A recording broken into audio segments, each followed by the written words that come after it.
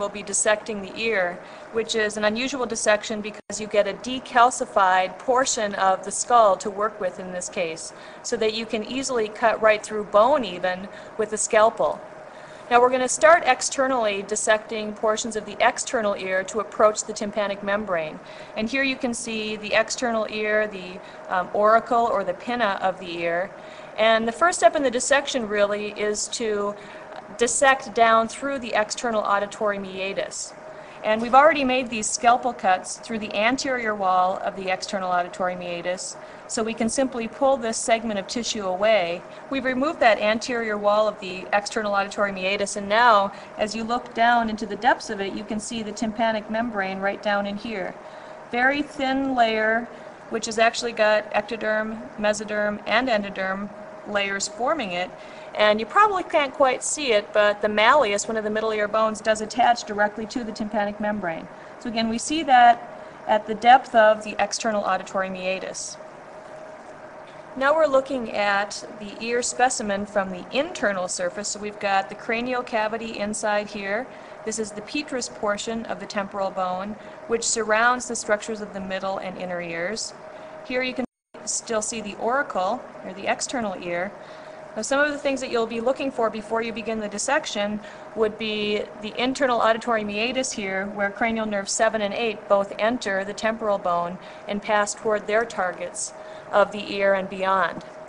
So what you want to do as you proceed with the dissection is to use a scalpel, again with the decalcified bone, and remove the roof over the internal auditory meatus, following cranial nerves 8 and cranial nerve 7 toward their respective targets, and we'll do that next.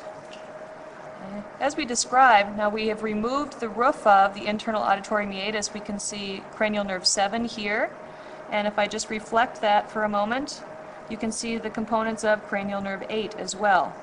Now, because it's simpler, let's just start with cranial nerve 8. We don't have to follow it very far. As you can see, there are two branches here that are proceeding through the internal auditory meatus, and they will simply go off in their respective directions to innervate the cochlea and the semicircular canals, or the vestibular apparatus. You can see glimpses of these tiny special sensory structures as you're carving down through the petrous portion of the temporal bone. The very tiny spiral of the cochlea is here, and if I put cranial nerve 7 back in place again, you may see some teeny little sections through the semicircular canals which are responsible for the sensation of equilibrium. Now, picking up cranial nerve 7, also going through the internal auditory meatus, you can follow it a certain distance and then it forms this T. Where that T happens is the location of a ganglion for cranial nerve 7. One branch from this point will head anteromedially, that is the greater petrosal nerve, parasympathetic branch of cranial nerve 7, which will ultimately innervate the lacrimal gland. The bulk of cranial nerve 7 will branch and continue posteriorly through the facial canal, which we've opened here, and that will provide the innervation to the muscles of facial expression as well as a variety of other functions. Now, we've also exposed the middle ear cavity during this dissection so that we can see 2 of the 3 middle ear ossicles. This is the head of the malleus. We cannot see the entire malleus. The remainder of it is continuing inferiorly and is attached directly to the tympanic membrane. Right here is the joint between the malleus and the incus, the second of the 3 middle ear ossicles, both of those being derived from branchial arch 1. Now, it's much too deep and too small for us to show you the stapes, the third of the ossicles within the middle ear. Okay. Another structure that we can show you, however, is a small muscle that attaches to the malleus that helps to control the movement of these ossicles as they vibrate. Here, running parallel with the greater petrosal nerve, is a muscle called the tensor tympani.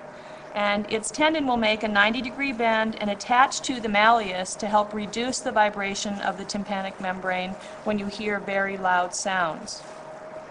One other structure we'd like to try and show you is an important branch of cranial nerve 7 that we talk a lot about, and that is the chorda tympani. It receives that name because it travels through the middle ear cavity, essentially right across the tympanic membrane. Now to see this small branch of cranial nerve 7, what we need to do is pull out the incus, because that will give us better exposure into the middle ear.